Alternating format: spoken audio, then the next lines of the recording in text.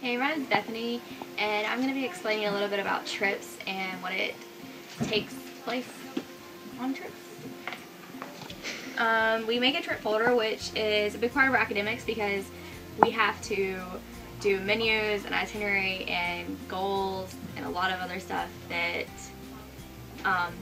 goes toward our academics because we write a lot, and through the trip we learn, well, it doesn't really feel like you're learning. You take in a lot of information. First thing I'll talk about is our goals.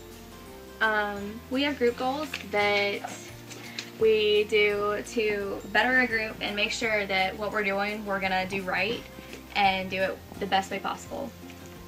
And we have individual goals that everybody will do, and it's basically we try to make them, one has to be academic, so you can learn things throughout the trip. You can write an article about what you've learned. You can write facts, pretty much anything you think of you're going to be learning.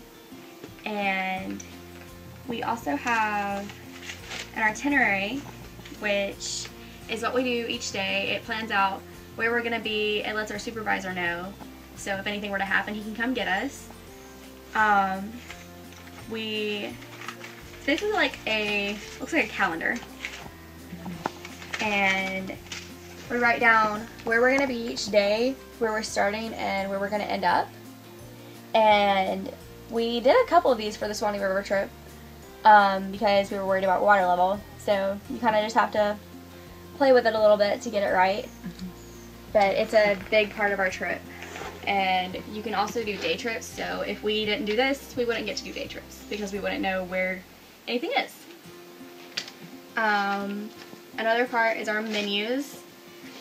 We all do menus, so we eat differently on the river than we would here because we can't have any fresh meat or fresh bread, but we can have crackers and Slim Jims and beef jerky, and it actually turns out pretty good. We've made some amazing menus.